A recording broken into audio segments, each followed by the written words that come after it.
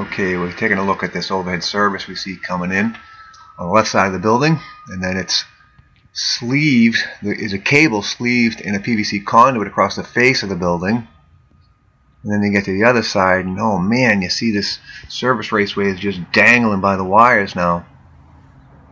And if you take a close look, you'll see that the non-metallic clips that were used all the way down, they're all broken. Also, the PVC connector is broken as well. And this is most likely the result of these non-metallic clips not being sunlight resistant as required by 300.6C1. They need to be listed or identified as being sunlight resistant in this application. Otherwise, they get brittle and they break, and then you have a situation like this, service raceway dangling by the wires. This is Russ LeBlanc, NEC consultant for EC&M Magazine.